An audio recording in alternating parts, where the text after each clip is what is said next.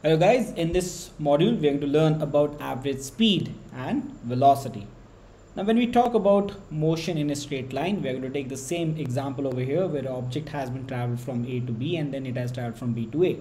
If I have to calculate the average speed and average velocity, first I will define that average speed simply means it is the distance traveled per unit time, and when it comes to the average velocity, it is the displacement over time. Now we have calculated the distance displacement in the previous cases, so we need to understand that speed is a scalar quantity, velocity is a vector quantity. So when I'm going to define that what exactly is the speed when the object has been traveled from A to B and B to A, we have already calculated that in that case our total distance is going to be 6 meter, because A to B is 3 meter and B to A is 3 meter. It is a scalar quantity. We don't have to worry about the positive and negative sign, and we have been told to calculate for 1 second. So simply the answer is going to be that average speed is 6 meter per second. But on the other side, if you talk about average velocity, my displacement again A to B, I'm going to take it as positive, and B to A I can't have the same sign because it is exactly opposite of A to B, so I need to take a negative sign over here. So my displacement is going to become out as 0. That means if I calculate the average velocity, it is going to be 0 meter per second over here.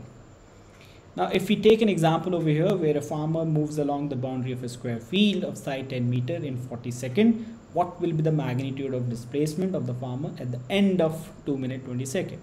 Now definitely there are various ways in which the question can be solved, but we need to understand that here what we will do. First we will simply calculate like the speed of the farmer is distance over time, the formula which we know. So it traveled 10 meter in 40 seconds, so speed is going to be 0.25 meter per second. Now we know that it covers 0.25 meter in per second, and the total time which we have over here is 2 minutes 20 seconds. So 1 minute consists of 60 seconds. So 1 minute plus 1 minute, because there are 2 minutes, and then 20 seconds. If we add up all these three numbers, we get 140 seconds is the total time. Now we already know that in 1 second we travel 0.25 meter.